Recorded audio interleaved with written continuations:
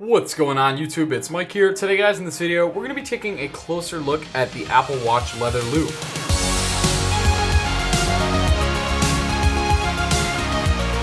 So right here I have a black Apple Watch leather loop. This is in the medium size and 42mm for my Apple Watch. This is actually the band I've wanted all along, but if you guys remember, I told you a little bit about the situation.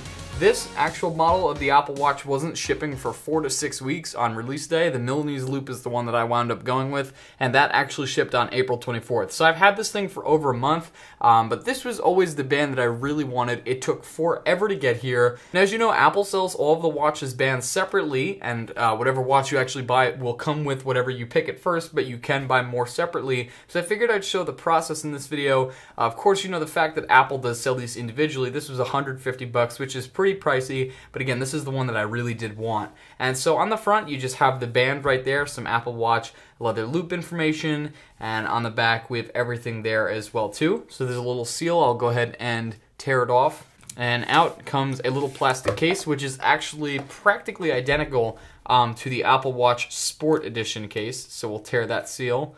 So let's go ahead and have a look. Swing it open, and so there, right there on the inside, you can see it says Apple Watch, and there is the band itself. So roll this to the side.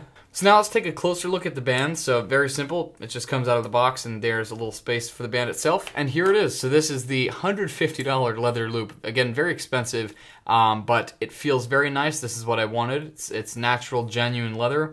It feels really nice in the hand, and I love the texture design. So I'm going to go ahead and take off my watch now, and we're going to get this thing on. So we're going to go ahead and remove this Milanese loop, just like that. All right, there goes the Milanese loop. Here's the watch itself. So now we'll go ahead and open this here. So here's the top piece. We'll go ahead and put that in. You can see it just kind of clicks in there. And let's get the bottom piece set up. And we'll go ahead and put the bottom piece on, just like that. Whoop. Sometimes if you do it too fast, it slides right off. But there we go. The bottom piece is on. And there we go. That is the Apple Watch with the black leather loop. Here's how Apple Watch now looks with the leather loop on. As you can see, very sleek. I love how this color looks. This is definitely a lot more comfortable than the Milanese Loop itself. It's just, I got so used to the Milanese Loop that I feel like this is going to take time to get used to. But you know, it's a bunch of magnets that just kind of snap down. Just like that, and it's not infinitely adjustable, but there's definitely a lot of adjustment options that you can add.